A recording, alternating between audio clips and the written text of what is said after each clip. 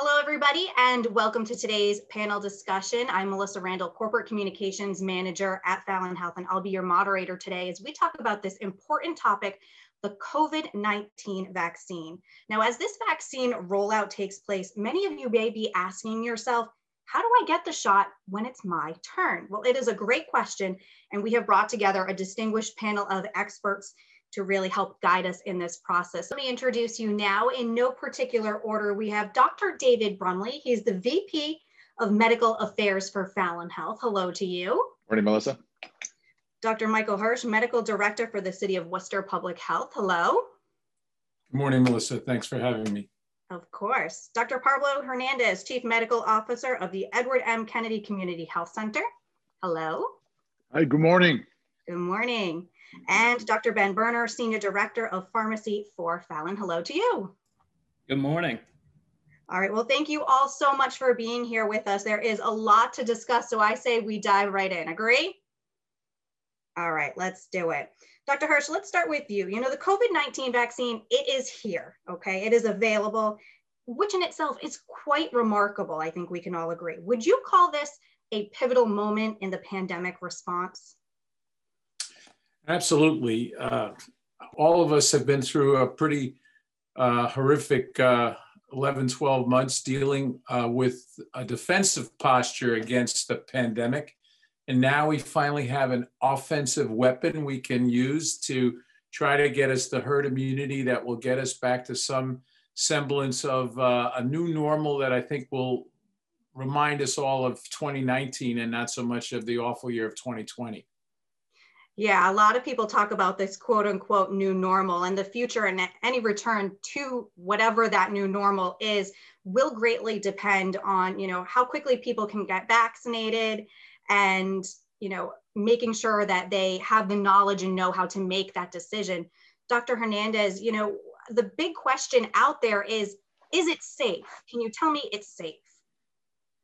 Yes, absolutely. The vaccine is safe, and I think the policy, like Dr. Hirsch just mentioned, of getting that herd immunity, we're talking about 80% of the population to get the vaccine is going to be safer for all of us. 80% is going to take a lot of us coming together, though, would you say? Absolutely, and it's going to take a few more months. So even though there is a light at the end of the tunnel, there is still a few more months ahead of us that we need to keep working as a team all together to get there. And, you know, Dr. Hirsch, I look to you, you know, people are saying, okay, I've made the decision, I'm going to get this vaccine. How do I know, you know, when it's my turn? There's a lot of kind of this question about phases and subphases and different approaches. So what's the sense of priority here? Well, I think the CDC really established a pretty good prioritization scheme where they decided to emphasize in their first phase, first responders, people that were really COVID facing, as they call it, people that were exposed and at highest risk for exposure. And also if they went down with COVID illness, that it would really affect our ability to take care of others. The second phase is a huge problem or a challenge, let's say that, because it involves seniors, it involves people with medical comorbidities, it involves essential workers, it involves school personnel, which we all want to see get better so that they can go feel better about in-person learning, which is such a big thing. It involves vulnerable populations that have a sense of hesitance about the vaccine. So that's a grab bag that is huge.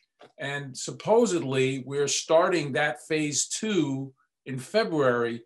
So maybe then, Dr. Brumley, in the meantime, while people are trying to, you know, wait for it to be available to them, they should be doing their homework to try to figure out which phase they fall in. How do you know, and who's maybe the best person or people to talk to figure out where you fit into that puzzle? The best source really is the website that the state has put together, mass.gov. If you just, it's mass.gov/COVID-19 vaccine.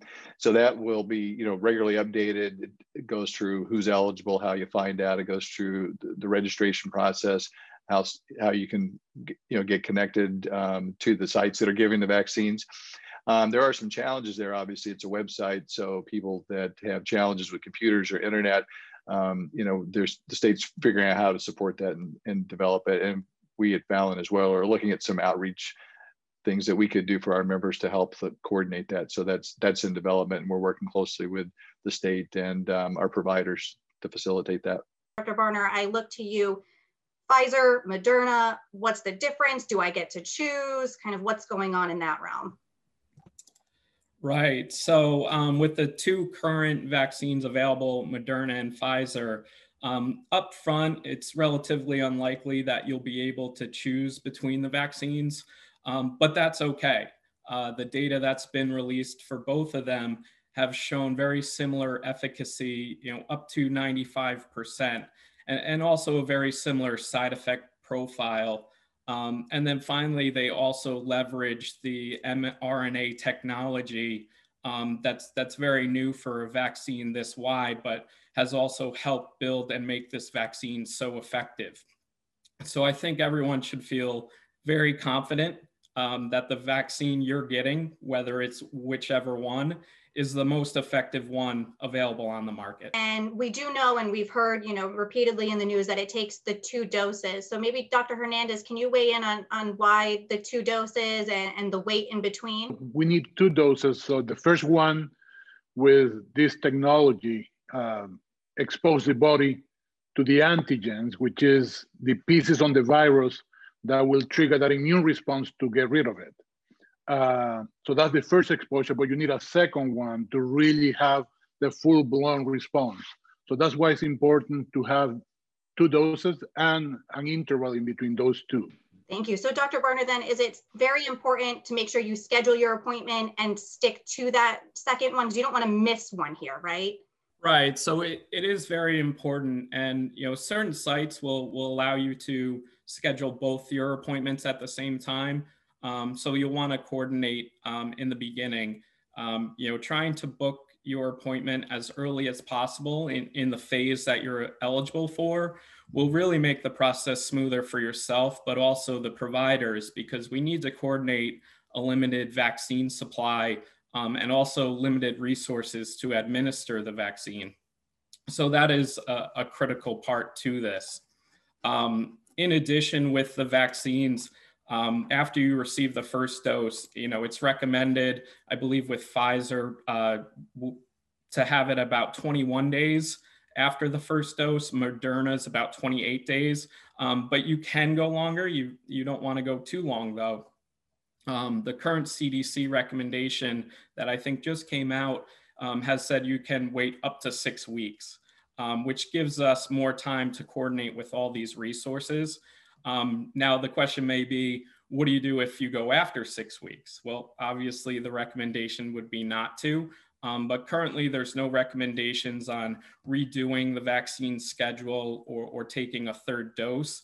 But that is something you'd want to talk with your primary care physician about if you were to exceed the 6 weeks. You read my mind. Thank you for clarifying that.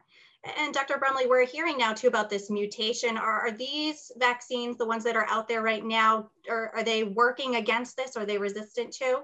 That's an excellent question. We're seeing more and more evidence of mutations in various countries, Brazil and the UK in particular. So as far as we know, so far they are effective. It's early in the game, so we'll have to watch that very closely. One of the advantages to the technology, though, is that the vaccines can be modified relatively quickly compared to previous types of vaccines, so that if we do find an issue, I think the pharmaceutical companies should be able to address that relatively quickly.